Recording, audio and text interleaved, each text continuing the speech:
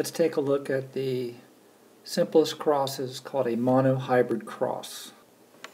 For an example, let's use the gene that makes dimples, and it comes in two forms called alleles. Therefore, we could have three genotypes. We could have homozygous dominant, heterozygous, and homozygous recessive. So these letter codes are the genotype. The phenotype would be has dimples. That's the phenotype.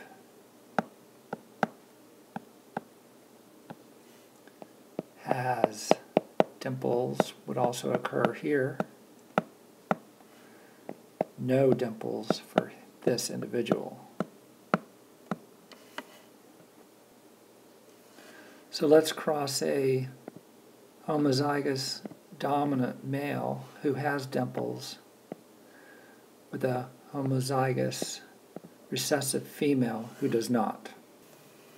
So this is how you set up a Punnett Square.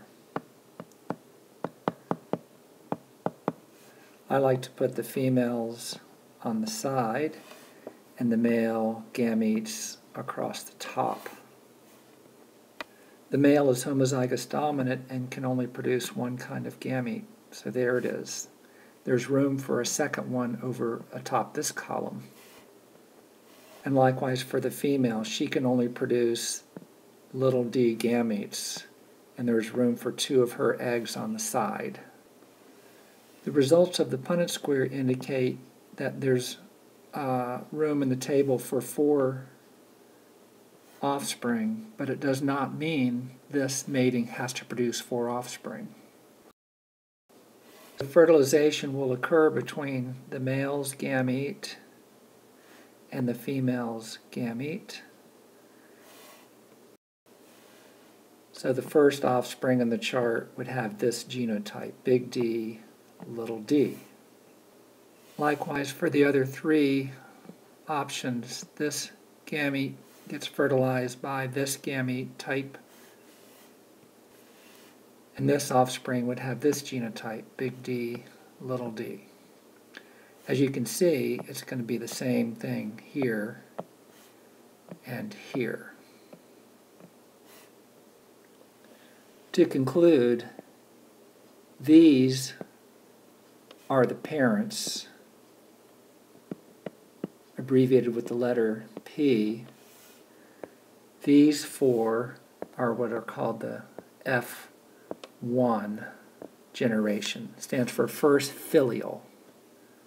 So the results show that 100% of the F1 are big D, little d. You could also say 4 out of 4 are big D, little d. You could also say all the F1 are big D, little d.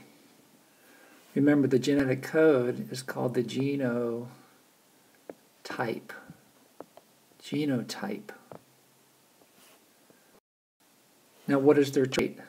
Well, 100% have dimples.